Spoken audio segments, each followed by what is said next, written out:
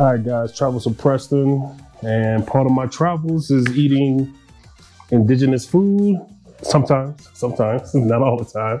But so we're out in what's this area called again? This whole area.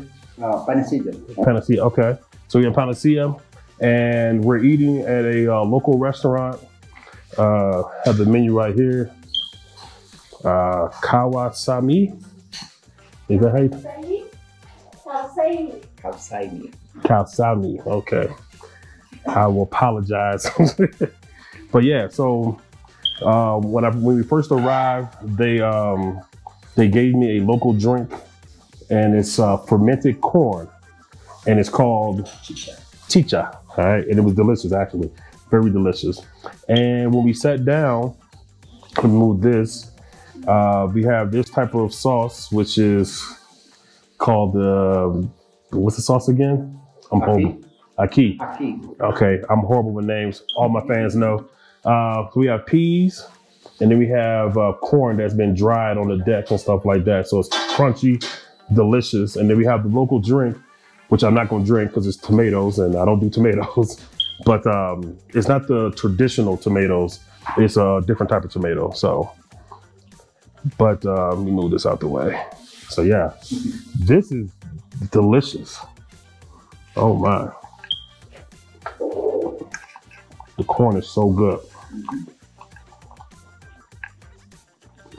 I'm gonna move this from my neck so you guys don't get the 4K sound of me chewing.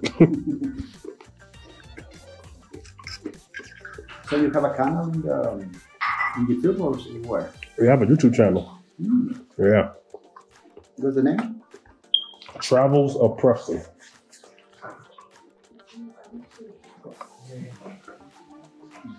Delicious. Let me show you the kitchen.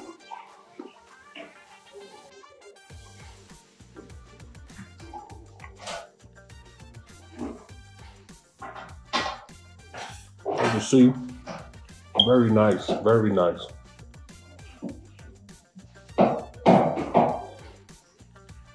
It's almost like we're in the middle of nowhere, but excellent food. I'll show you guys outside a little later, but right now we're having lunch. All right, guys, we just got more food. This is some type of soup. Let's see, we'll get a little closer look. And like potatoes and corn. Potatoes and corn. Corn is the staple of the community here. Oh yes. Oh, okay. Watercress. So this is watercress inside of the soup.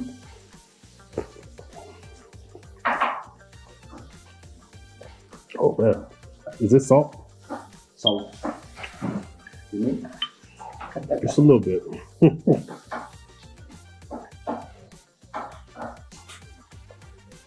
It's good though. It's a little hot as far as the temperature wise. It's hot.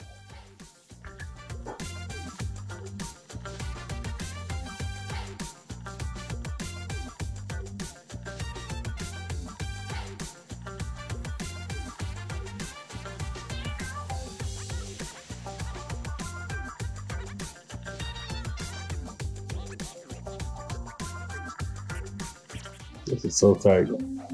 You see, guys, this is the reason I travel. So this is only my second time in this type of environment. The other time was in Colombia. We was at somebody's house and they cooked, the local dishes. And then this time I'm fortunate to do it again in Ecuador. Ecuador is definitely in my top 5 now. So it didn't pushed out another country or so. I'm gonna have to redo my list. Ecuador has made me redo it. And I haven't even explored everything I wanted to explore yet. So I'm definitely coming back next year. Hopefully Javier will be my tour guide. And I want to see so much because I want to do the volcanoes. I'm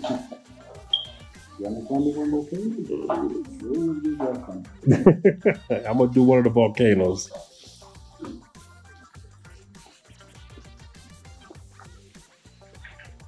Mm.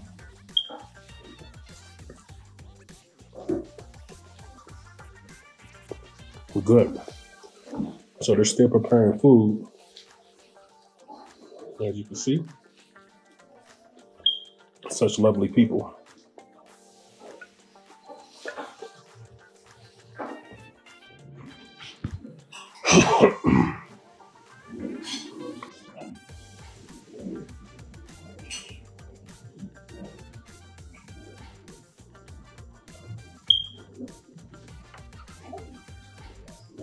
Ooh. Ah,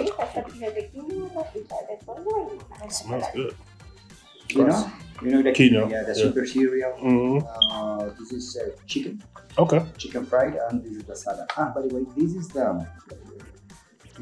chocho. This is the white bean I told you in the morning. Mm-hmm. Usually, this is a combination.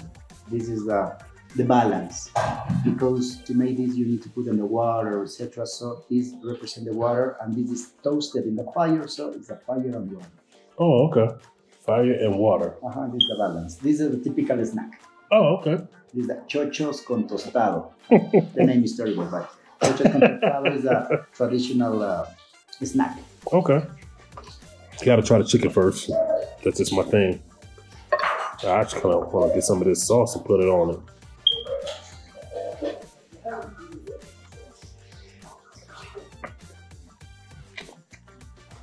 Okay.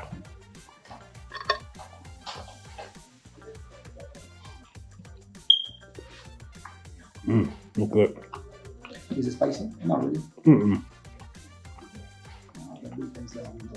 Spicy.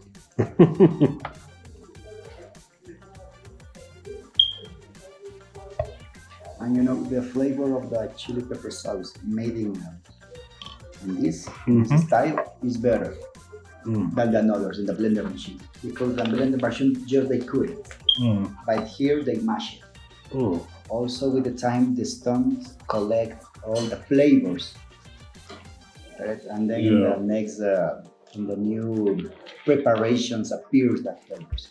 Okay. The chicken is good. Put some more sauce on this thing. That looks good.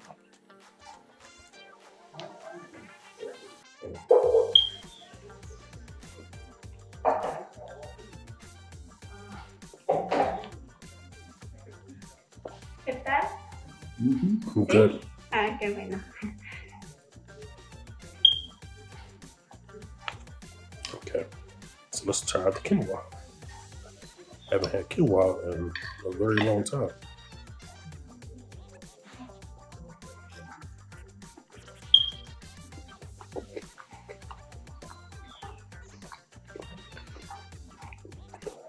Quinoa good.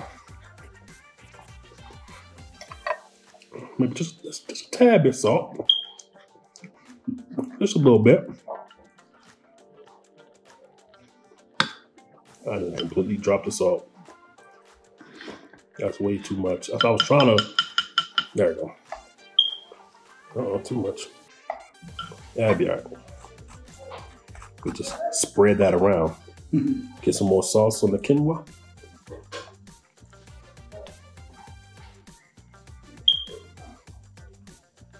So quinoa is a very popular dish for this area then. It's part of the base of the food Okay. of the local people. Also, it's very healthy. Okay.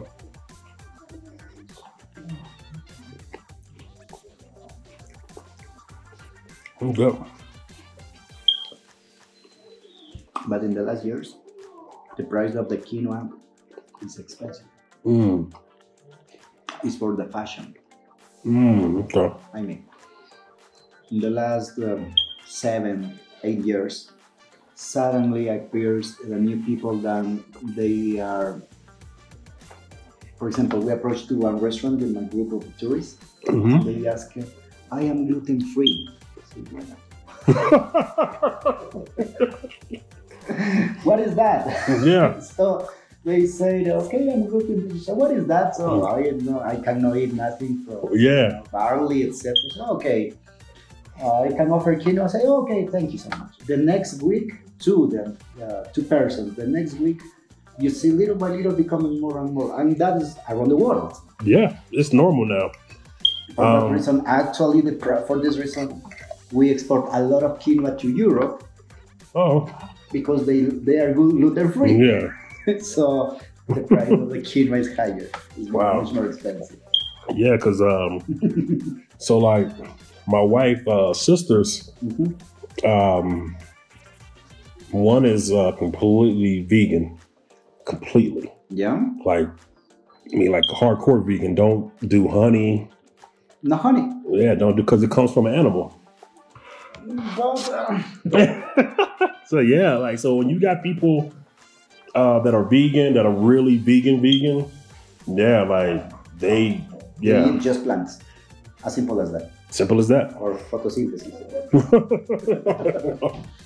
Yeah, and then you got some people that are just vegetarian.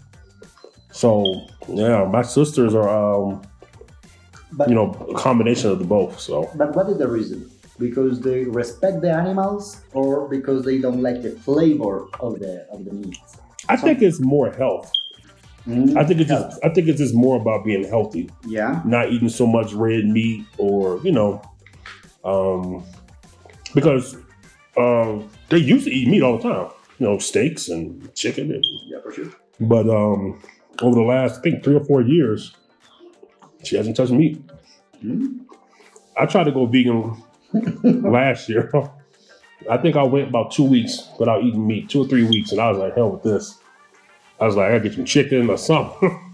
So, but I don't eat pork like that anymore, unless I'm on vacation or something. But at home, I don't eat pork. No. I kind of just got away from it. So now I more or less just eat chicken, maybe turkey, something like that. That's about it. Here, it's like you see these dishes. You see, we have the protein, we have the cereals, we have the salad. But the salad, you see, is very, very big. Yeah. Sometimes the salad is just for decoration. The people, they don't eat it. They put more attention to the protein. Okay. This is good though. So yeah, guys, if you're in the area, come to Ecuador. I highly recommend y'all Javier. But whoever you guys tour with, or if you're that adventurous and come out here by yourself, more power to you. But make sure, like you said, you check them out. There's a map on the back. I would definitely try to put this in the description so that way you guys can, check them out and come support the locals and things of that nature. So this food is delicious. It's healthy. Yeah. And it's not very filling, like, oh God, I ate too much. Yeah. So guys, it's perfect. It's a perfect lunch. So I just want to say thanks for watching, and leave a comment and make sure you like. Also recommend to anybody who might think all the foodies out there, people that like to try indigenous food or just immerse themselves in the culture. Because this year has been a good year as far as just a mixture of just eating different types of food. So now we was talking off camera about the Amazon jungle. I will go, but I may have to bring my own food. I may have to bring my own food and water, apparently. I'm not gonna say why, because people that want to go, they go and enjoy. But he just gave me a little inside knowledge on certain things, and I'm like, thank you for telling me. So, but I can't wait to film that though. That's gonna be a real big highlight of my travel career. So yeah, I don't want to keep dragging this on, but yeah, so like I said, just support, and I'll catch you guys another day, okay? Peace.